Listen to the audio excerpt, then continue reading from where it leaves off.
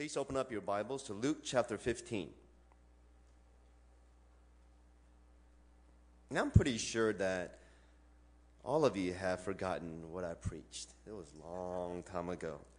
And actually, I preached on Luke chapter 15 about the prodigal son last time. Today, I'm going to focus on the first two parables, the parable of the lost coin and the parable of the lost son. Many years ago, I've been married for, thank goodness my wife is not here, I think 13 years now. And, we were at graduate school doing our master's in divinity at Southwestern Seminary in Texas. And I remember my pastor had told me, Peter, first 2 years, just focus on studying God's Word, getting your theology down. Then about third year, pray that God will send you a spouse. And then it would be wonderful if your spouse can, do your last year of seminary with you so she can see and be around your seminary friends because they're going to be your lifelong friends. And also that she can study God's Word together. And I remember his last word to me was, make sure that you pick the right girl. And because if you're going to go into ministry, although I knew that I'm not like Pastor Paul, I've always known that I would not go into a pastoral ministry. Because I know that if I'm a pastor, I know I would die and the congregation would die right along with me. So my calling is not pastoral. But having said that, I remember just thinking, wow, I really need to marry the right girl who's going to really support me in the ministry that God has called me to do. And so I was a little concerned. And then I remember my third year came along and my antennas went up. And I was in search of my wife, my lifelong mate. And just looking and wondering, Lord, is she the one? Is she the one? Then one day, I was serving at Korean First Baptist Church of Dallas. One day this lady came in. I've never seen her before because I know all the young adults. And she came in to our English service. And I remember standing up on the pulpit and she came in and my eyes just kind of locked. And it was not love at first sight because I don't believe in love at first sight. But it was more of infatuation. She was very beautiful in my eyes, although I had no idea who she was. And so as I was preaching, I was kind of looking at her at times and thinking, Lord, maybe she is the one. Lord, I think you sent the right one to me. And so I remember she was only here for a week, I found out, visiting her friend. And then we got to meet, and we kind of hit it off right away. And I remember after I met, maybe about a month later, I flew out to Maryland and to meet her side of the family. It was pretty quick. And some of the singles here, let me kind of share a little advice. This one's for free. I remember my two things. I remember my pastor told me, okay, if you really want to know, okay, the person that you're marrying, if you really want to know what he or she is all about, because, when you first date, you put forth your very best. I remember when we were dating, my wife would never eat. But now she eats more than I do. But at the very beginning when you're dating, you don't want to look like a pig and, you put on your best clothes and so forth. But my pastor would tell me, you got to go to her territory. And you got to see what she's like in her surrounding. Not that I'm so perfect and, but you got to go and see her real self with her real friends. And then you'll really get to know what she's all about. And so I remember flying out there, meeting her friends and so forth. And another thing was, the Korean connection. It's so dangerous. Every Korean's connected, especially back in the U.S. I remember I'm a mama's boy. And so when I met Helen, I remember calling my mom. Say, Mama, I think I met this one girl, and she's from Maryland, so-and-so. And then I remember about 15 minutes later, my mom had called everyone that she knew in Maryland. And then she came right back. She goes, well, she's so-and-so from this family, and her dad's a deacon, an elder, and so forth. In other words, my mom was saying, go for it. She's the one. And so I remember having my mom confirming the fact that, hey, it's okay. She might be the one, then pursue. And so we went on a long-distance relationship for about a year, and then we got married. And as you know, that we really didn't know each other. We were only courting long distance from Texas to Washington, D.C. for about a period of a year, just mainly through a lot of phone calls. And then we got married. I remember right before we got married, I was in Maryland, and I was in her home and staying at her house in the guest room. And one morning, her mom had called her down, and I shouldn't have done this, I know. But I was really curious about my wife because I was about to marry her. I really didn't know who she was still. And I was still really nervous, the fact that my pastor was sharing that, hey, you got to marry the right person and so forth. And I still didn't know who she was. I remember sitting down thinking, man, we're about to hook up and about to be married for life. And I really don't know her very well, I don't think. And so her mom had called her down. And I remember kind of going through her room. I don't know what I was doing, but just kind of looking around and looking at her friends and her pictures and so forth. And I was in the corner of my eyes in her closet. I saw, yes, I was going through her closet. I don't know why. But she had a stack of, I'm talking literally stack of diaries that she has written since she was 7 years old. Stack of diaries. And I was thinking, no, I shouldn't. No, yes. So I started looking through, reading through her diaries. And just looking and reading and so forth, and some funny stories. And so I didn't have very much time, maybe about 10 minutes. And so that was that. And then I was kind of looking through her clothes, and then I remember came across this two items. One was what in America what we call Daisy Dukes. And what Daisy Dukes are these little blue jean shorts, really short shorts, that really come right up to your behind, okay? And something that no pastor's wife should wear at seminary or church. And I looked at that shorts and go, oh my God, those shorts are awfully short. And then I was kind of looking through her, I saw this one t-shirt. I guess you can call it a t-shirt, but it was a cutoff t-shirt that kind of came about here that shows your belly and things. And on the shirt, it says, Princess.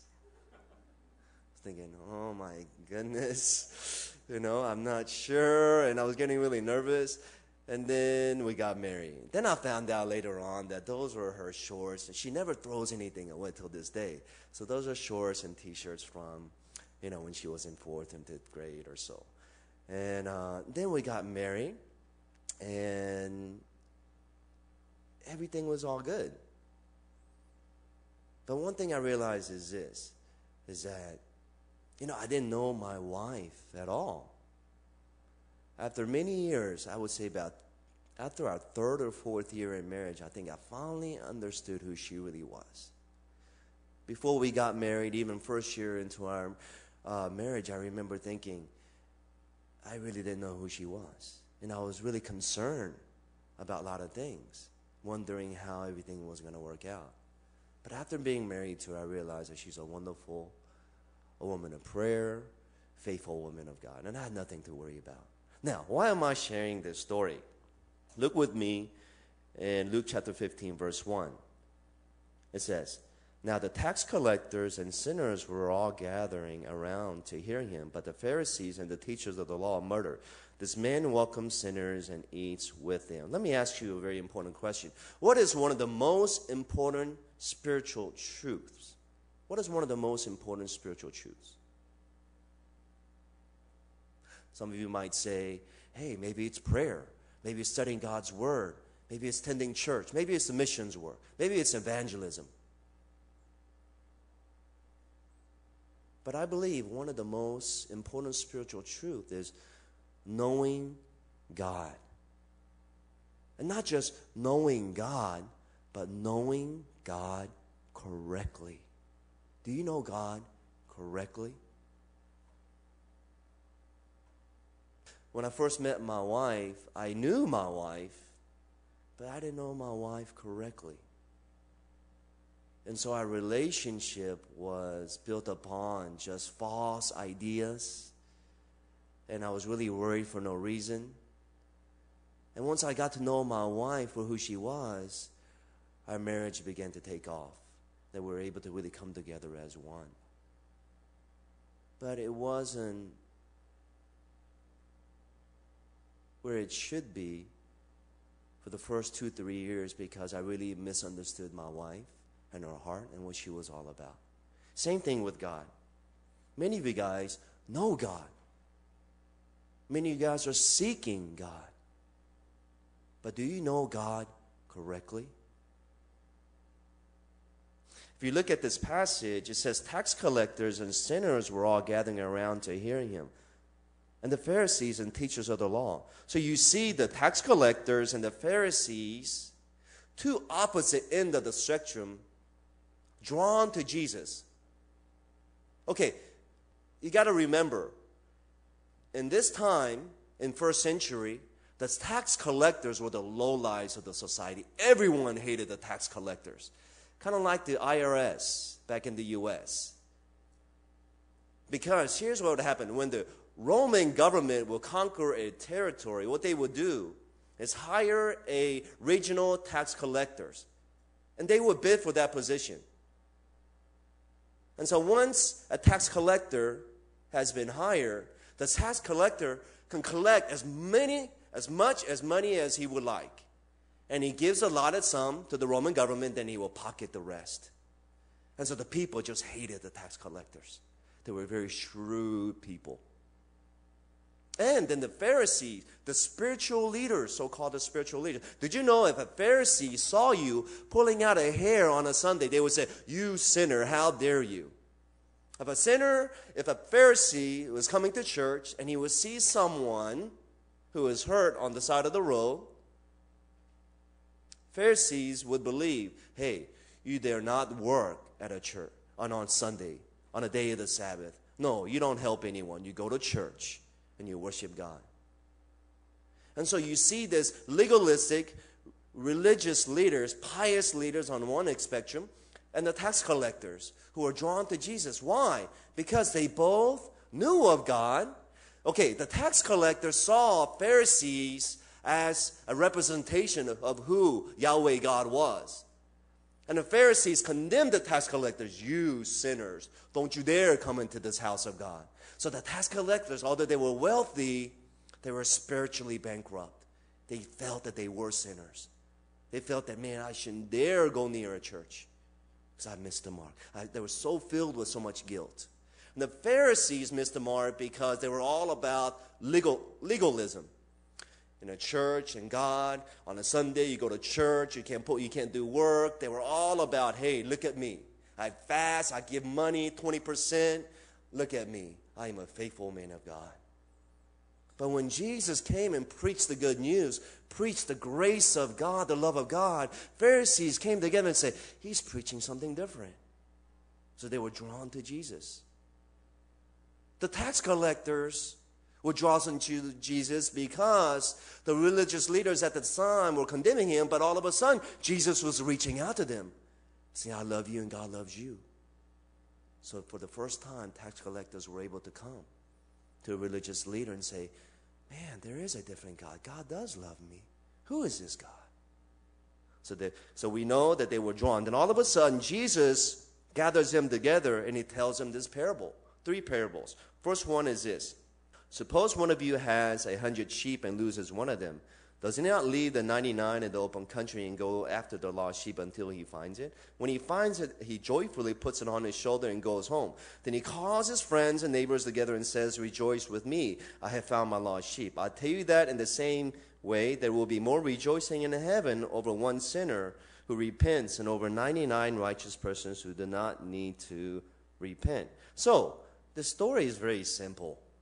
We all know, we've heard this story hundreds of times. So, it's plus and minus. 100 sheep, one got lost, left the 99 behind, and the good shepherd went after that one lost sheep. You ever wonder, how did this one sheep get lost? It might be where he felt like, oh, maybe the grass is greener on the other side. It's always is, human nature. So maybe he got tired of the shepherd. Maybe he got tired and wanted to, hey, I'm just going to mosey along and just get away from my shepherd and do my own thing. I think we do that at times as Christians. Sometimes we're under God's love, under God's grace. But for some reason, we fall away from the loving God. And we slide backwards. And where is your relationship with God today? And I just want you to know that God loves all of you so much. Ms. Choi gave a wonderful testimony today about her brother who was lost and came to know the Lord after many years. What a wonderful testimony that is. So we see this one sheep got lost for some reason. Maybe it was his willful choice. I don't know. We don't know why the sheep got lost. But he made a choice to run away from his sheep, his shepherd, and he got lost. So one day, you see the shepherd counting. It's time to go home. 1, 2, 3, 99, and he's not there. So he's counting again. All of a sudden, the one sheep got lost. So the scripture tells us a good shepherd left the 99 behind, just left it in the field. And he went after that one lost sheep. The most important part in the scripture is until he found it. Until is a key word, meaning it was a relentless pursuit after that one lost sheep until he found it. Meaning it didn't matter if it'll take a day or a week or a month. The good shepherd is seeking after that one lost sheep. So the scriptures tells us finally the good shepherd found this lost sheep. Maybe it took a few days. Maybe it took a week. I don't know. But I don't know about you. I remember about a month ago, we went to Everland, and I told my 2 boys, I said, stay with me. It's really, really crowded. Lucas makes sure, he likes to kind of run around, and so I said, Lucas, make sure you stay with me. So he kind of got, I briefly lost him for about 2 seconds. I remember he was like, I don't know, just right around the crowd. So I grabbed Lucas. Lucas, stay with Daddy. It's very important, and there's a lot of people here. I don't want you to get lost.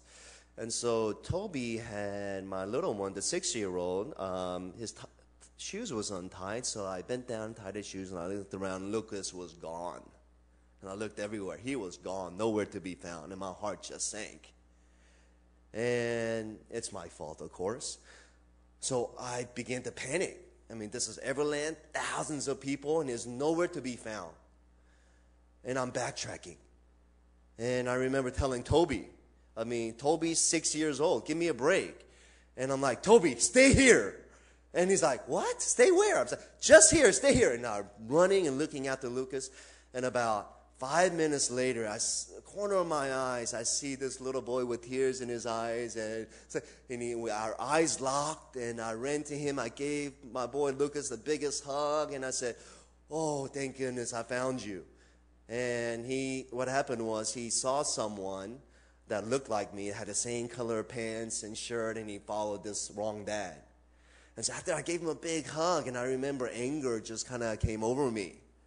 And I remember grabbing Lucas and said, Lucas, how many times do I have to tell you, stay close to Daddy? And I was really angry. And I remember just kind of grabbing by his hand and just kind of trying to find Toby. And we found Toby. But you know what? I'm not the good shepherd, like the scripture tells us. But the good shepherd in the scripture here describes that when he found this lost sheep, can you imagine this good shepherd searching and searching and searching endlessly, tirelessly, finally found this one sheep on the side of a hill, probably drinking some water, having a good old time. Finally found this sheep. And the good shepherd looks at the sheep and doesn't give him a good kick in the rear end, but the scripture says he literally picks it up, puts it on his shoulder. No, he doesn't kick it all the way home, but he puts it on his shoulder. He dances all the way home. And not only that, but when he got home, he calls all his friends and say, celebrate with me. This one lost sheep that was lost now is found. How awesome is that? I wonder what the little sheep was thinking. When the good shepherd finally came, he knew he put him into a lot of trouble, a lot of heartache. All of a sudden, the good shepherd puts him on the shoulder. He's thinking, what is he going to do? Is he going to take me and cook me? Or what? What is he going to do? But he's dancing. It's like, why is he dancing? Then he goes home, he calls all his friends, and they're celebrating. I wonder what the sheep was thinking. Second parable. Or suppose a woman has 10 silver coins and loses one. Does she not light a lamp, sweep the house, and search carefully until she finds it? When she finds it, she calls her friends and neighbors together and says, rejoice with me. I have found my lost coin. In the same way, I tell you, there is rejoicing in the presence of the angels of God over one sinner who repents. So Jesus tells a parable of the lost coin. But if you look at the New American Standard Bible version, it doesn't say coin, but it says drachma. What is a drachma? Drachma is a very pretty Roman coin. And what in the Jewish custom and Jewish culture, what Jewish women would do from their birth, their grandmothers and mothers, soon as they will come across this drachma, it's a very rare coin. It's kind of like a buffalo head penny in the U.S. or a $50. You don't see that. Or a $2 bill or so. It's a very precious coin. And so what Jewish women would do as a family, when they would collect 10 of them, they would make it into a necklace, and she would wear it as a sign of a hopeful marriage. So you guys got to understand, it wasn't just some coin. Some lady lost her coin, and some cheap lady who lost her coin and she's looking for her money. No, it was this Jewish woman who lost her precious drachma coin. So she's searching the whole house.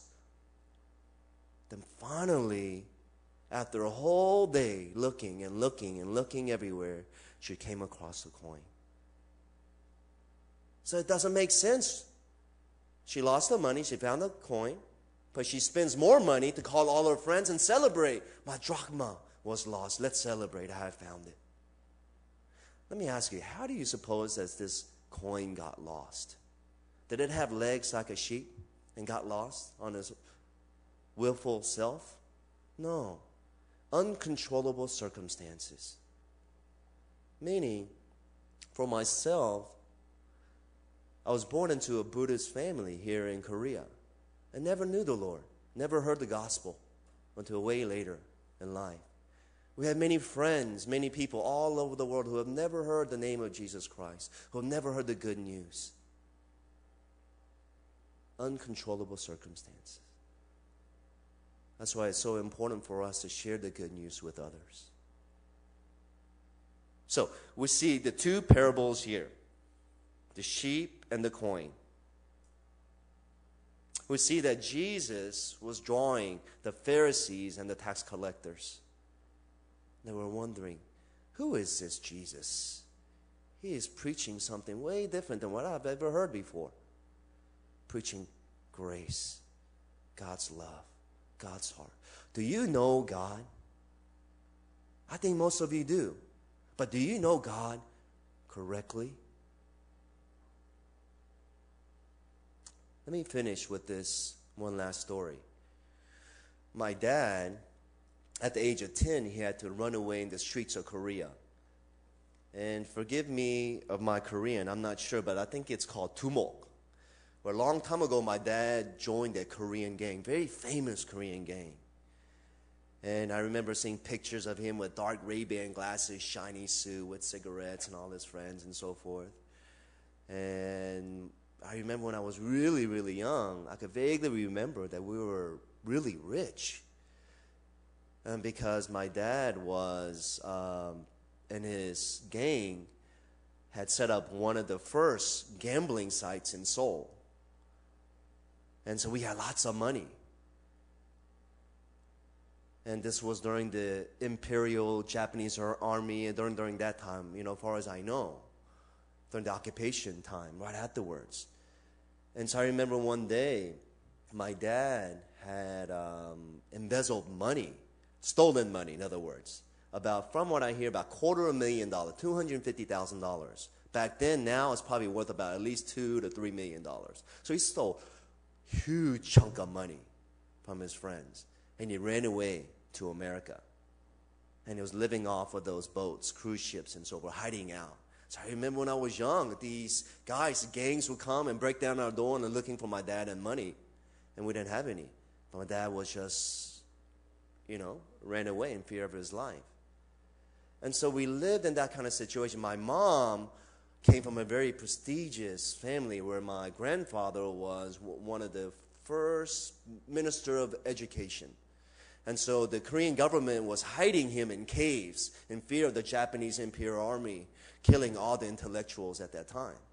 And so you see this beauty, my mom who comes from this well-to-do family and met my dad, the beauty and the beast, as I call it, right? And they kind of met, and my mom was kind of into the bad boy type of thing. And so they kind of hooked up and they got married. But my dad was used to the fast life. He was drinking a lot. He was an alcoholic. And I remember when I was little, even smelling something funny coming out of the living room. He was smoking marijuana. And he was a savvy businessman. But he knows how to spend that money too. And so there was a lot of junk that was going on in my house. So I remember growing up thinking to myself, not knowing any better, but I really didn't respect my dad. I think I had a deeply embedded just hatred towards my father. I didn't know it, but it was there. And he was a typical Korean father. Please forgive me for generalizing, but not all Korean fathers are like this. But he was typically emotionally just not connected with us. He was always working a lot. So I really didn't know my dad very well. But he was an alcoholic. He was working all the time. So I didn't know my dad very much. So there was something as I was growing up. Even after I accepted Christ, there was something in me that just, outwardly I was respectful to my dad. I was a good son. But inwardly, I just hated my dad. Just really didn't like him. For he was very abusive in many ways to my mom at times, verbally abusive, alcoholic, and just didn't like my dad. And then several years back, my mom sat me down and shared the story about my dad's background, about his life, his difficulties. And I began to empathize and sympathize towards my dad. Finally began to understand. I was mature enough, old enough to really say to myself, man, my dad went through a lot. At the age of 10, he ran away. Actually, he didn't run away. My grandmother remarried because his father had run away to Japan. He was an entertainer at that time. And when my grandmother remarried, and back then in the 40s, when you remarried, it's just a taboo type of thing. And so his stepfather pretty much abandoned him, said, you're not my son, get out of the house.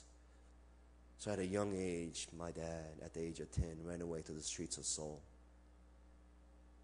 Eating grass, eating food, wherever he could find. And finally, he just had to join a gang, just purely survival. And I began to empathize. This wasn't my dad's choice. And so I began to pray and asking God, God, help me to have a heart for my dad.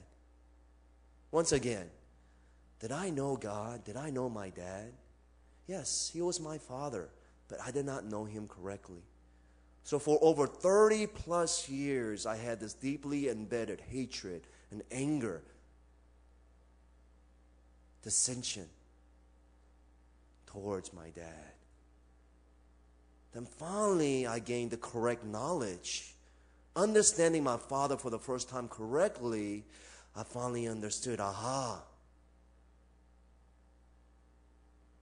that's what happened to my dad. I began to empathize, to gain the whole picture of what my dad was all about.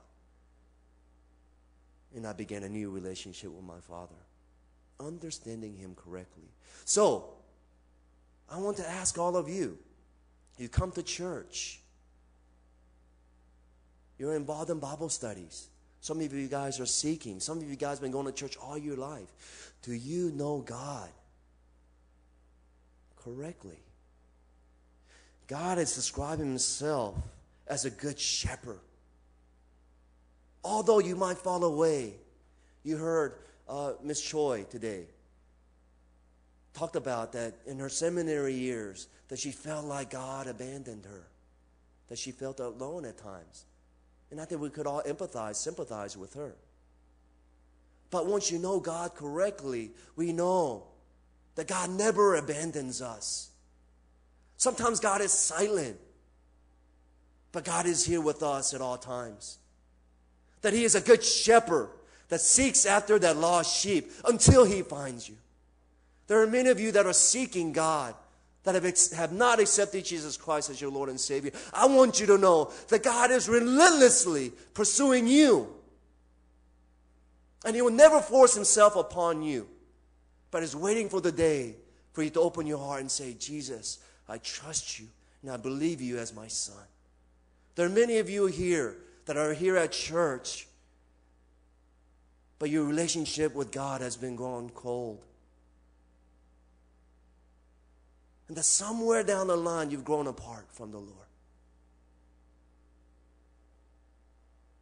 Maybe you remember the days when you were walking with God, the day when you accepted Jesus Christ, when you felt God's presence and His love. But for some reason this day is no longer there. But I want you to know that God is a good shepherd.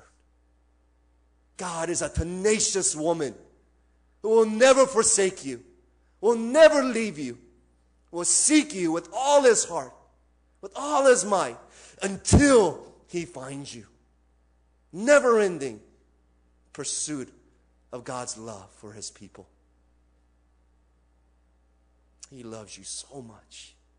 If you were the only one on this earth, the only one, Augustine, a famous theologian, says that God would still send His only begotten Son, Jesus Christ, to die on the cross just for you. That's the kind of love. That is the kingdom of God. The unconditional love of God. He loves you. So what is our response to Him? What should be our response to this unconditional loving God? He doesn't expect us to be perfect, but He just wants you to just know who He is. Just respond naturally to this perfect love of God. To just pursue Him with the best that we can. God doesn't expect perfection. He just wants you to know that He loves you. He loves you. Let's pray.